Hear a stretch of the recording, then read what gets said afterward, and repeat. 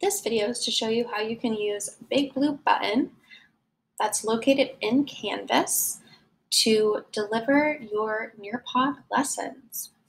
When you are in one of your courses for Canvas, you'll see on the sidebar a button that says Conferences. If you are not seeing it, you may need to go to your settings and make sure that it's visible.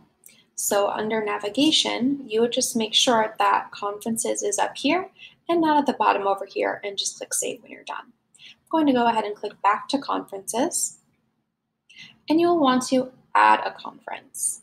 Here you can name the conference.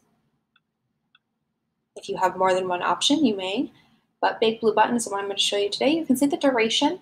I would definitely encourage to enable the recording, and you can also say that there's no time limit. You can change the time, and you can make a description. And then you can invite all course members if you would like. Once you click Update, the conference will be there. To start the conference, you are going to click Start. It's going to take you to BigBlueButton.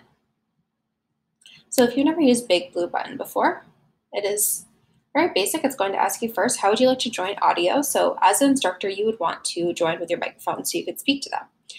For your students, you would probably want them to go listen only, but you can have them do microphone and then mute themselves if you want them to talk. They can, of course, change this at any point. You may need to allow your microphone access, and that's okay. We'll have you do an echo test to make sure everything is good. And you are good. So this is what you're going to see. There is a chat so you can speak to your students. What's great about Nearpod is that students will only need the code, and you don't necessarily need to have your screen shared, but I will show you how you would do that if you want your screen shared. So here there's a lot of different tools that you can do. I have a plus button where I can start a poll, upload a presentation, share external video. I can show my webcam, so if I want my students to see me while I'm presenting, you can absolutely do that. And this is where you'd share your screen, which I'll show you in a second. On the side here, you would see all your students who are in, and I can click here and I can mute myself at any time as well if I need to. I can share notes, etc. So a lot of resources here for you. So here I have my Nearpod code. So what I could do is I could either put the link or the code into the chat here for my students to see and access. If you do not need to project anything and just need them to follow along, you do not need to share your screen. However, if you would like to share your screen, you can simply do that by clicking this button down here and pick which screen you want to share if you have multiple screens open. And now it's going to show you what is being seen. And I will then minimize my BigBlueButton. And now my Nearpod screen will be showing.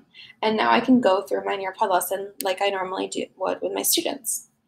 If you still want to see some things with BigBlueButton, like the chat, that is okay. You can just go ahead and move it to the side there and have the chat and still be able to present your Nearpod lesson. There's a lot of options here, but remember, you do not need to share your screen, but you absolutely can. Well, I hope you enjoy using Nearpod and BigBlueButton.